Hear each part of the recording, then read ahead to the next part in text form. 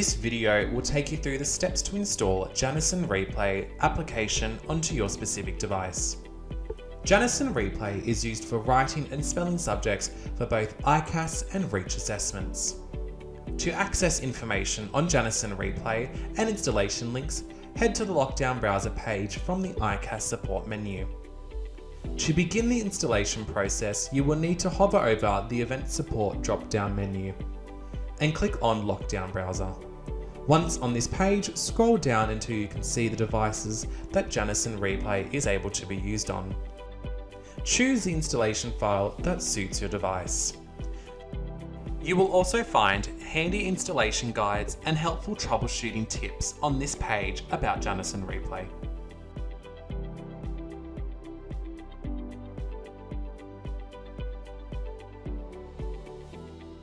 To install Janison Replay onto your Windows device, head on over to the Lockdown browser page.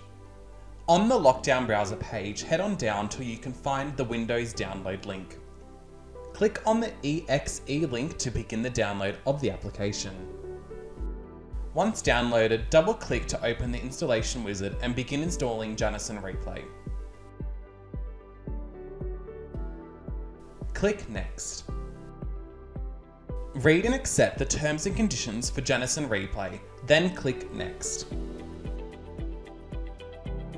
Keep the installation path as instructed by the application, then click Next. This will begin the installation of Janison Replay. Once completed, click Exit.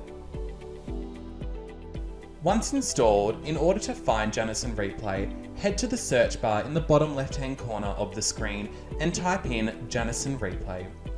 A handy tip would be to right-click on Janison Replay and pin to the taskbar for easy access.